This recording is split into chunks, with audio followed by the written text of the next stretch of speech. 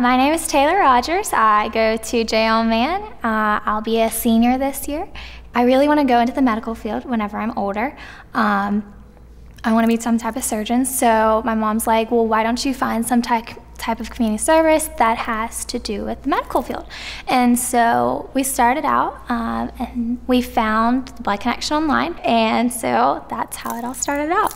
I think that a lot of my friends were really surprised when they said, whoa, you're hosting a blood drive, that's so cool. Like, how do you host a blood drive? You're only 17. And I'm like, well, I feel like being so young, people are like, whoa, wow, maybe I should actually help her. She's not just going through the motions of every day, she's going out of her way to do this for people. So I think that's really important.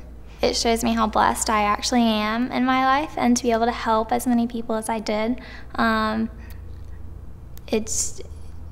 There's no words for it. There's no words to give back to others.